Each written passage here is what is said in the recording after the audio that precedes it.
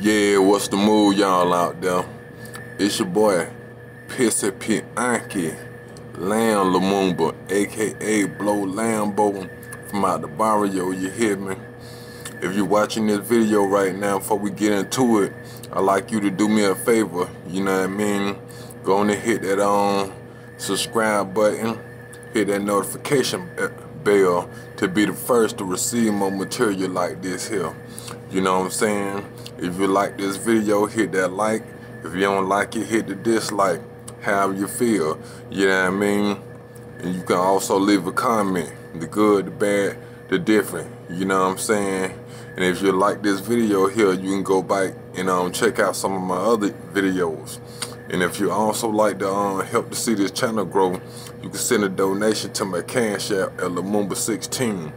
That's Lamumba 16. Stankin' motherfuckers.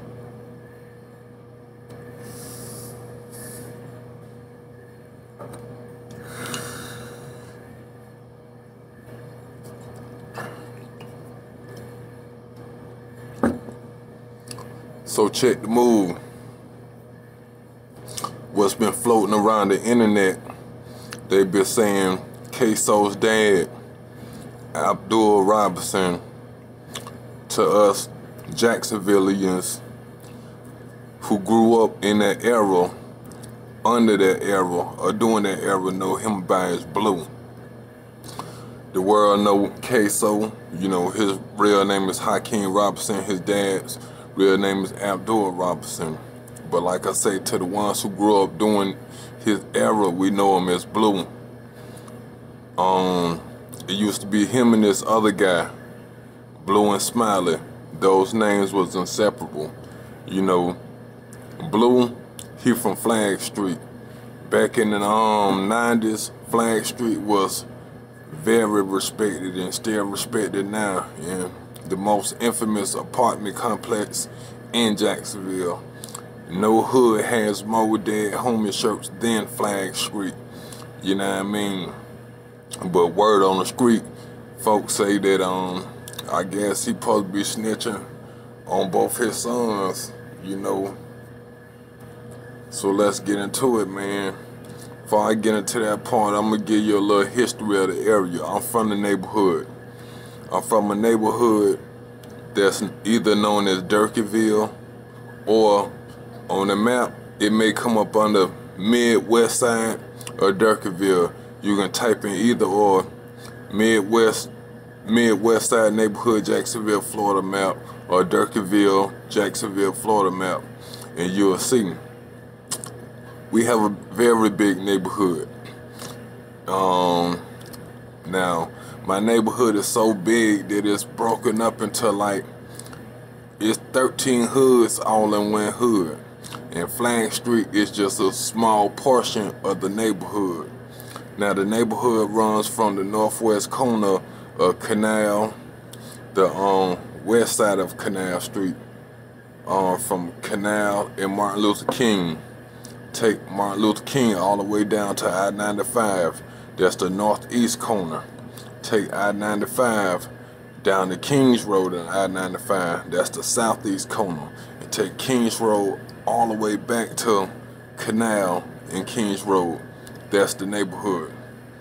Like I say, and Flag Street is just a small portion of that neighborhood, you know. But back in the 90s, you know, you know how the streets say, I mean, you can't really say they ran it or this, that, and the third, but it definitely was a name out there in the 90s and definitely was feared. Blue and Smiley was a name that was ringing.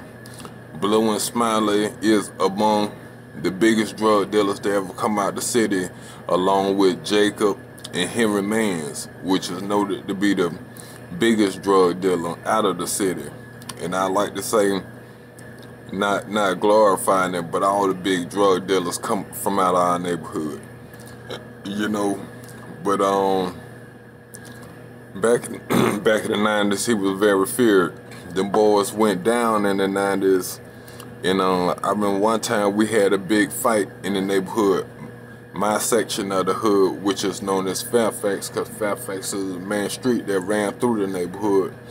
We had a big fight with my side versus the other side. And you know, and I remember right before we fought, Smiley rolled through. You know, all the commotion going on, we, you know, mounting up on each other. We're like, hold on, Blue coming through. I mean, not Blue, Smiley.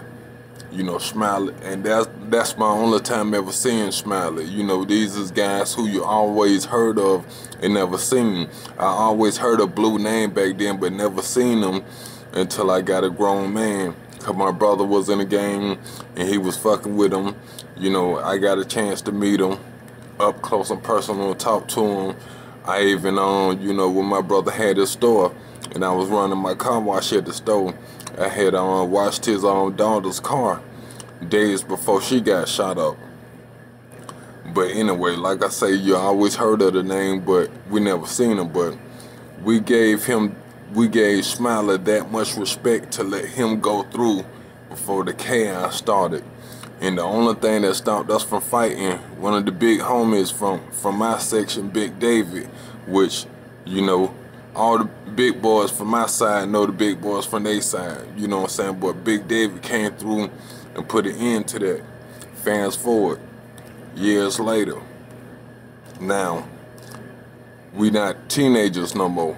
We grown men, and they damn sure grown men. The fear that Blue and Smiley had in the 90s was gone. Now, Smiley was a stand-up guy. They got Smiley first, you know, and they stepped to Smiley with a deal like, you know, we'll cut your time if you flip on your homeboy. And even Blue said himself in the DVD about Jacksonville, I think it's called Both Sides of the Track, Both Sides or whatever, but try to look that up. But he spoke on it about they tried to give Smiley a deal, and Smiley, for some reason, I guess they let him talk to him before he made his decision. And he looked him in his eye and said, "Do you think I could do that to you and your children?" Smiley went and rolled over on Blue, so Smiley ended up doing more time than Blue. From what I heard, Smiley got out. He living his best life. He doing good. He's somewhere, you know, doing his thing and pretty much out the way. Blue, on the other hand, jumped back on these streets trying to live off that name in the 90s. And when he got out, he came home to a street war. You know, this one, Flag Street and Grand Park was going at it. And I don't know how true it is. I guess this is just a folklore that I heard.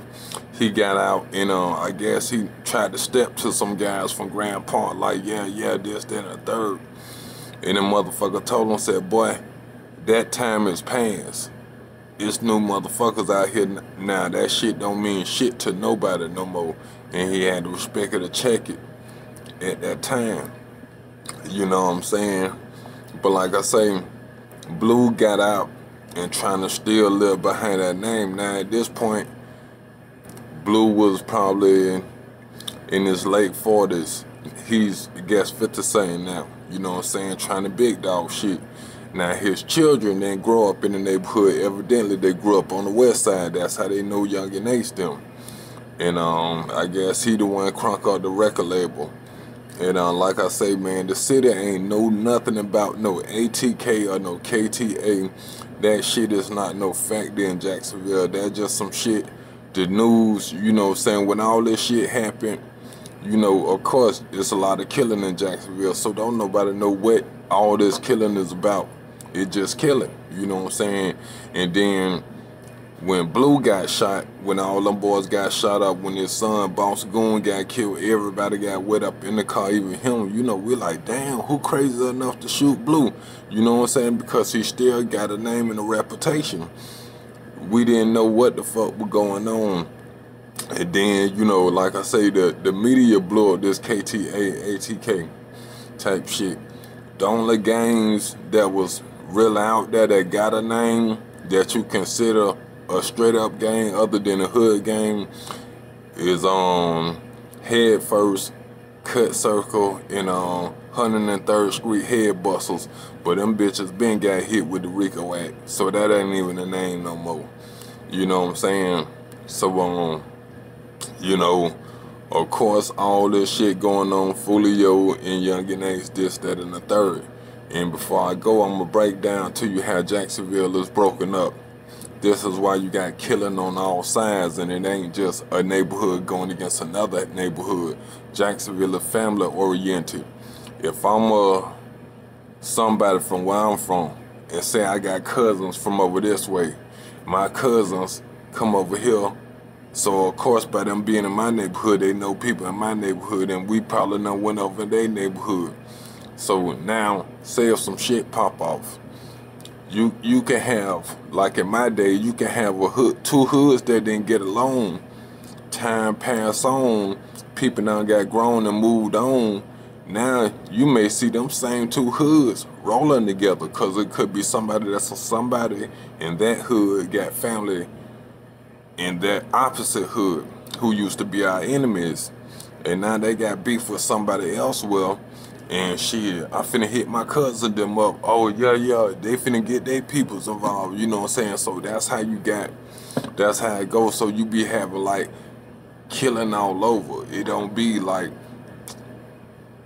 subjected to just one area, because it's all about who you is and who down the ride for you. Now, I would like to say, man, I hate to see Blue go out like that. Ksoo's dad, Abdul Robinson, I hate to see him go out like that. At this point, Smiley gonna go out a real street legend, along with Jacob and Henry Mans. But it's not looking good for Blue. You know what I'm saying? And people been saying that Blue was snitching, but I can't see no other reason other than now, whatever reason that he would have had a reason for snitching. You know what I'm saying? But like I say, it's kind of sad to see somebody who we respected, I done rapped about and everything. You know what I'm saying? It's no different from if I was from Queens, New York, and I'm rapping about Pappy Mason and Fat Cat. Those was our Pappy Masons and Fat Cats. Those was our Rayful Edmonds. They was that big like that back in the 90s. You know what I'm saying? So like I say, I came up under them. Them boys older than me. My big homeboys roll with them. You know what I'm saying? Ksoo them would be our little homeboys. Even though he didn't grow, if he grew up in our neighborhood, he wouldn't have been nobody I knew. My little dudes would know them if he grew up in our neighborhood. You know what I'm saying? So that's the spiel on that, man. You know, they say he's snitching. He finna tell on both his sons, have it go. But you know, it's kind of messed up when that guilt by association, man. The way they trap us, man. You know, who's to say he probably ain't know what was going on? Let's say they just call him, come pick me up. That's my daddy. He finna come pick him up. Now all of a sudden I wrapped in this murder shit. You know, I found myself in a similar situation years back, which I ain't gonna get into. Only thing I can say is that I was in a hood that I normally wouldn't be around, chilling with my homeboy at his sister's house in the hood that he wouldn't normally be around. Some cats that we knew did some shit and came running through the cut and ended up running up on us. And we like, oh shit, we like, what the fuck? And then motherfucker said, get down, get down. Motherfucker said, oh shit, that's family, y'all come here. And the thing about that, I knew one of them, but I slick knew the other one. My partner knew the other one, but Slick knew the one I knew. And when I tell you, man, that whole hood was out. They had their little getaway guy to pick them up. But, man, at the end of the day, we had to help them boys because they got guns. You know what I'm saying? They didn't know we was going to run into them. I mean, they didn't know they was going to run into us. We didn't know they was going to, you know what I'm saying? And so, man, I got so scared because that whole hood was out looking for them. And they knew them boys couldn't have got but so far. So while they trying to wait till the closer clear to run to the getaway car, I said, nah, let me call somebody to come get us out of here. Because at this point, I done rode a bicycle around that motherfucker. I'm scared to motherfucking ride the bicycle home because they're looking like, man, them boys ready to hurt anybody they don't recognize from around that motherfucker.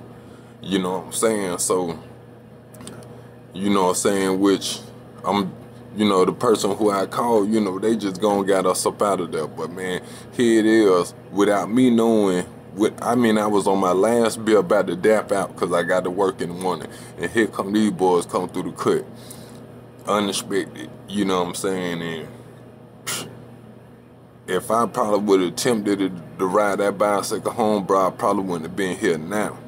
Hell, my peoples who house we was at, they ended up having to move out the house because people was coming to the house confronting them, knowing that them boys ain't got but so far. So they never questioned us what happened that night, you know what I'm saying? But they got the hell up out of there, you know what I'm saying, over some shit none of us knew was finna even take place. I was on my last bill, about to dap out, and here come this bullshit, and now I'm feeling like my life in danger because like they knew them boys ain't got but so far, and they knew they ran through this way, you know what I'm saying? So it's just kind of crazy, man, because say like if I was a white boy, nerdy white boy, none of this, or just say a little rusty white boy doing bullshit, and I got good parents, and I done some bullshit, and I called my parents to come get me, they not knowing what the fuck going on. They not finna take them people to jail for this, that, and the third after the fact, like they'll do one of us, you know. But he probably knew the scope, Blue probably knew the scope, he probably didn't. You know, but that's the situation he in, you know what I'm saying? His son them did some shit evidently that was caught on camera on an off-duty JSO officer, saw the whole thing go down, and they called him because when they ran from the police, they car wrecked out. They had no, you know, held the lady hostage, you know what I'm saying, and they used her phone to call Blue. That's how he tied into this whole thing, you know what I'm saying? Now, he probably could have knew what was about to go on. He probably didn't know. But all he know is his people calling him saying, come get him. Now, he wrapped up in a murder case. But is Blue an angel? Far from that, you know what I'm saying? But, yo, man, that's what it is. Blow Talk TV, Pissy, Pianci, Lamumba. Stay fucking with the channel. Stay dangerous. Make sure you hit that notification bell, hit that subscription, and leave a like in the comment, man. Stay fucking with the channel, stay fucking with the movement, stay dangerous. Stay the fuck out the way. Funky bitches.